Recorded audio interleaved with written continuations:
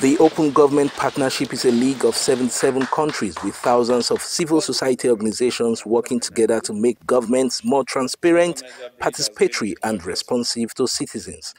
The Buhari administration's resolve to fight corruption as a major policy plank led Nigeria to join the Open Government Partnership in July 2016 as the 70th country.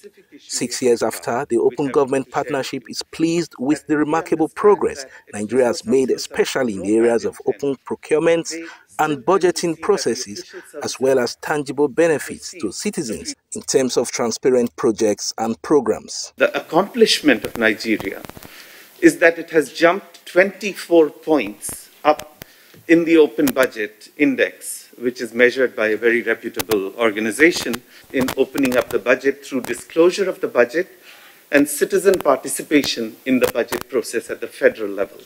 Thanking the delegation for acknowledging Nigeria's modest achievements in fiscal transparency, the SGF boss Mustafa says the Buhari administration is poised to do more in being accountable to citizens. When they bring contracts to the Federal Executive Council, one of the things that we always want to see is that, was this contract advertised?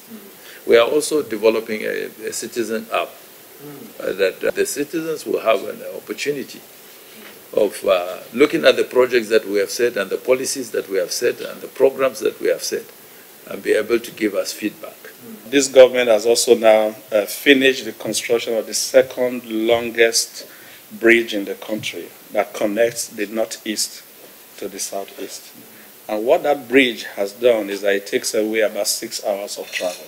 The Open Government Partnership wants Nigeria to step up reforms in the oil and gas sector and facilitate greater citizens' participation in budget monitoring, especially at the subnational levels. In Abuja, Mitaire Ikben, NTA News.